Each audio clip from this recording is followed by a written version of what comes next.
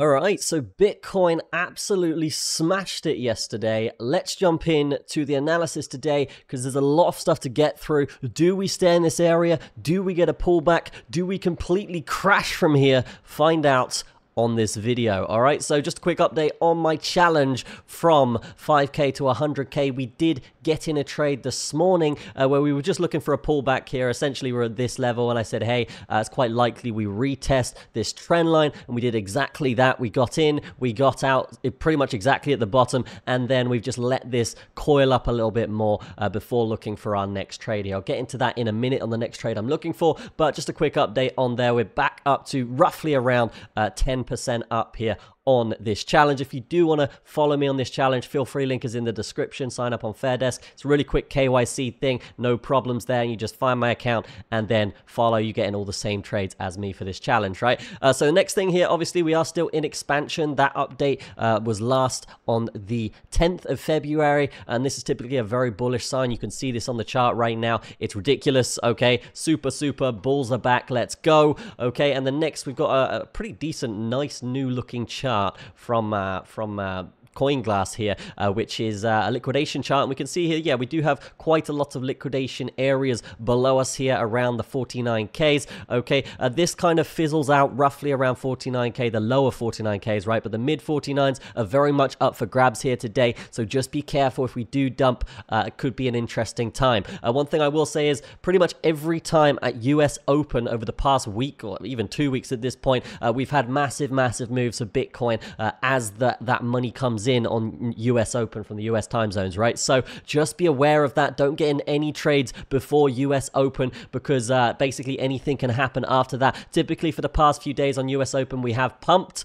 okay? So potentially we do that again here, but if not, then yeah, potentially we do come down, get a bit of a trap coming on, and then continuation. Again, we are still pretty far away from our halvening, guys, so just be careful. We can crash into the abyss very easily, but with that said and done, very bullish signs for Bitcoin that we are tapping on 50k. Okay, I'm getting a few pop-ups in my Facebook chats just saying, Hamilton, is it the right time to buy Bitcoin? And my reply is obviously, no, I told you to buy at 16k. It's now 50k. You've missed pretty much the whole thing so far. Just wait a few months and see where it is then, right? But yeah, we can see here that we do also have massive liquidations up here around 50,500, and that's 417 million, which is huge. Okay, it's a massive amount. Normally when we're targeting liquidations, we're looking at like 100, 200 mil for these market makers to grab. And if you don't really know what I'm talking about here, guys, essentially every exchange will have liquidation levels, right, in the order books where people have put in high leverage positions and their liquidation level will be on the order book. Market makers will essentially just push price to that level,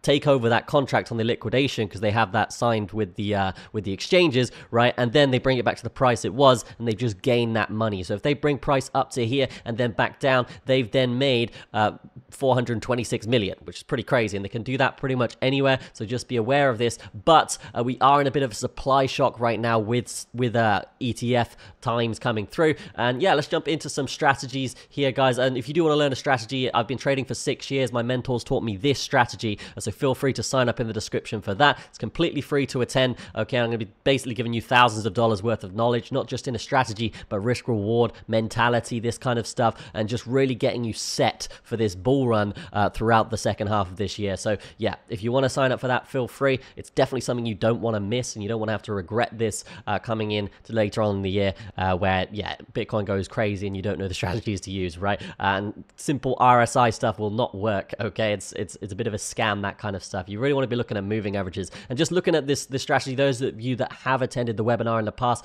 we did actually get one trade here, 1% trade after this pump yesterday. If you did find that, let me know. Okay, let me know in the Telegram, let me know in the comments, wherever you feel fit to do so. And yeah, from now, let's look at Bitcoin, the price it is right now, the structure, the trade that we're looking for next. Okay, so if we are looking at this, again, we've got a broadening wedge here, not something that we like to typically trade in Bitcoin because Bitcoin has all of its moves like very much so in triangles where it coils up and then explodes in the direction, whether that's up or down. Okay, we can see the same thing echoed throughout pretty much the whole of Bitcoin's history. So yes, this is data that I'm not going to ignore, and broadening wedges, just don't do it for me there. Just don't do it. All right, sometimes in altcoins just after bull markets, just after bear markets, this can be a viable strategy, but not in Bitcoin land. Okay, so if we are looking at this right now, what can we see? What can we do? I'm actually going to bring this up to a 4 hour just so we can get a bit more of a clear picture here. So yeah, you could call this a low, but it's very, very steep. It's not something I'm looking to trade right now. Potentially we do come down in terms of momentum anyway to about 49.6. Okay, and once we do hit that, that's going to be the key area we're going to be watching for the for a potential bounce here as US opens, and for a potential another run up here to the 51s and 52s. And if that is going great, okay, fantastic. We'll just look to break essentially 51,000 here, and then from that point we are good to go to get into a long. Besides that, we do have, I'm going to bring this one up instead, actually. We do have this bad boy, this wedge structure. Just bring it down to a daily. Okay, we've got this wedge structure here coming through. This is very, very important. We are just kind of teetering on the top of this right now. And you're probably wondering what this white line is. I'll explain that in a minute. But the main point here being that we have this ginormous wedge structure. If we do break out here and it does look good, then what we're going to be looking for is another monstrous move all the way up. And we've already got this drawn in to a certain extent anyway. Yeah, we're looking for basically a trade above 51.5 all the way up to about 60k here. So a massive, massive move. If we're going to put a percentage on that, there is big, big dollars to be made. We're talking about another 15%.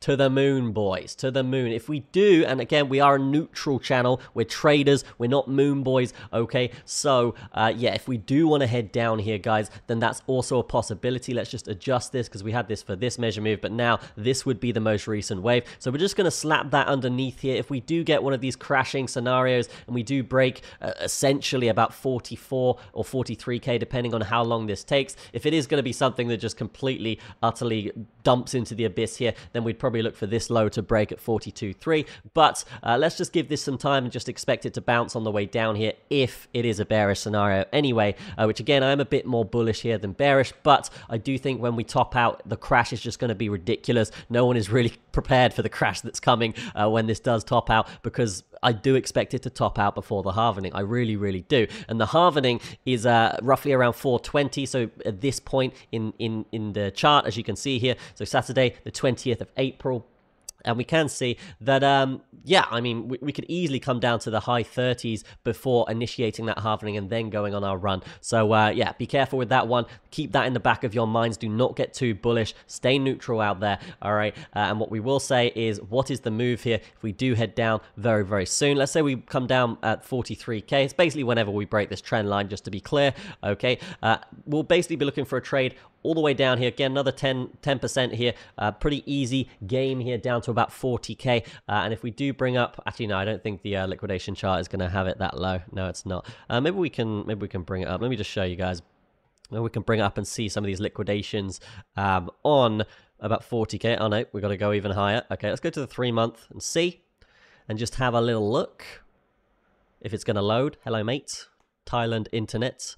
Yeah, okay, so yeah, actually not too many liquidations around this level. Obviously, this is crunched down and condensed. This is about 1 billion. Okay, if we do get down to about 40k, and they're going to make all the money along the way as well. But I don't think it'll just be a straight drop unless it's a swan event, guys. So yeah, just bear that in mind. But yeah, let's just have a look back at the chart here. As you guys know, we do like to oscillate around this purple line on the linear regressional growth curves here, as you can see here, before our halvenings. Okay, so yes, I would expect us to potentially return to this line, but we do have 2 months, right? We do have 2 months here, so yeah, this line will potentially come up to 40k, and then we bang it from there. So yeah, my ultimate prediction here is potentially, if we do come up a little bit higher, that's fine, but ultimately coming down to around 40k before the halvening, and then absolutely smashing it towards the upside. I'm talking about big, beefy, just ridiculous trades in both directions. But ideally, when we do break that high again,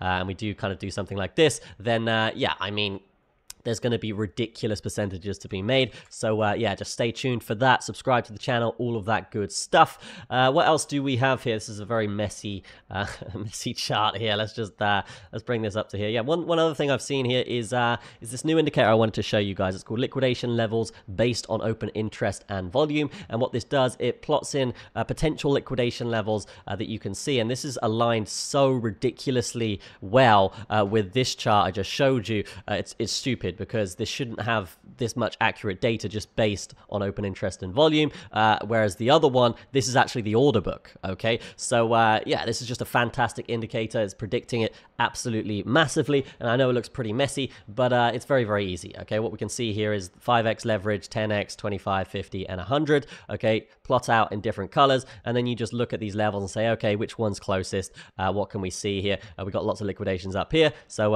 yeah, it makes sense. You can see where the liquidations would have come through.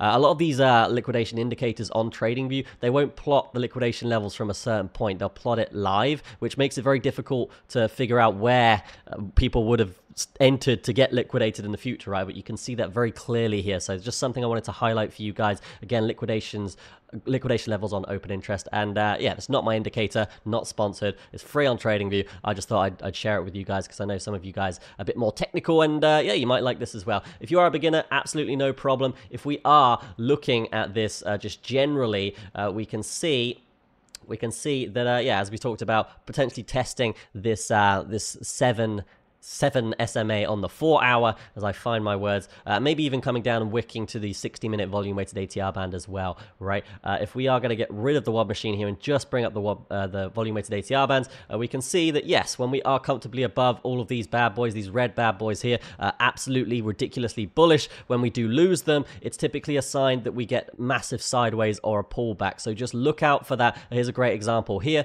Okay, so we came up above the 60-minute volume weighted ATR band, we lost it, we retested it, and then we dumped into the abyss. Okay, same towards the downside with the 60-minute. We lose it. Okay, we reclaim it, and then we reverse. Okay, and yes, just more and more examples of this working fantastically. This is 50% off, and you get a 1-week free trial if you do want to check this out in the description. But yeah, it's fantastic stuff, and it's definitely my main indicator. Everyone I know that's bought this thing or has used it or has been given it in a giveaway loves it, okay, is addicted to it. And I know people that literally just show this on their chart and don't even use moving averages anymore, right? Because it's that good, and you can go down to like a 15-minute and very, very low time frames where you can use this as well in big pumps like this. But ultimately, let's take a look at the momentum. We can see here that overall, yes, we've had this massive pump up on the 4 hour. We've been on a huge run here. If we do just go from this more recent low, where am I on the right thing here? Oh, it's here. Yeah, there we go. Beautiful stuff. Yeah, we can see we've just done 17% in a few weeks, which is fantastic. Okay.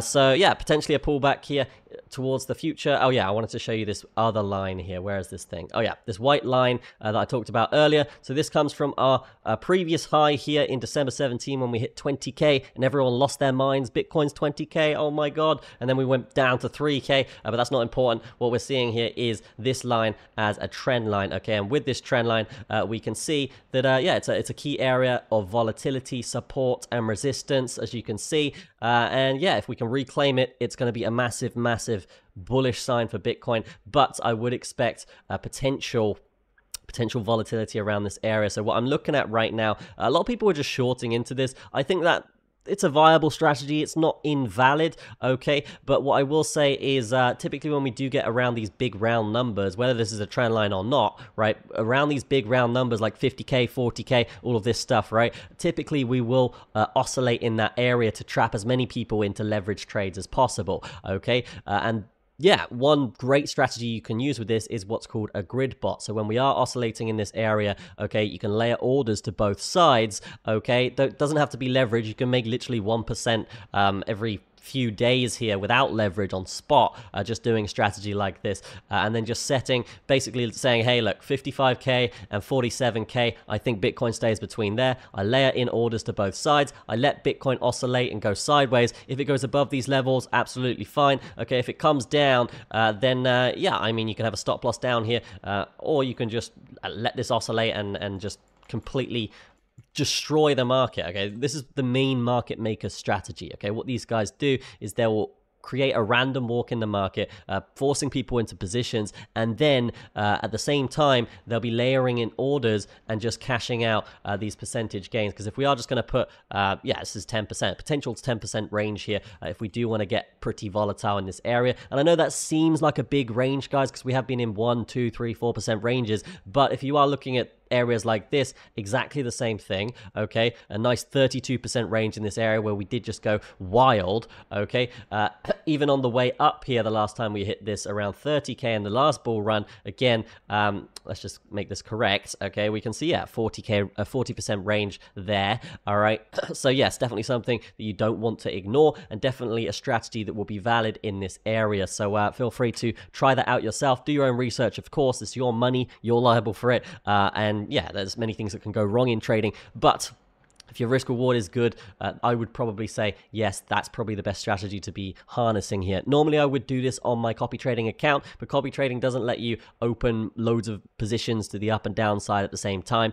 So yeah, and I don't really want to confuse some of you guys that have followed with copying percentage of my account, right? Where I then enter like 5 trades as we come down, and then 5 trades as we go up. It's probably going to empty your account quite quickly. So I'm only doing singular trades on the copy trading here.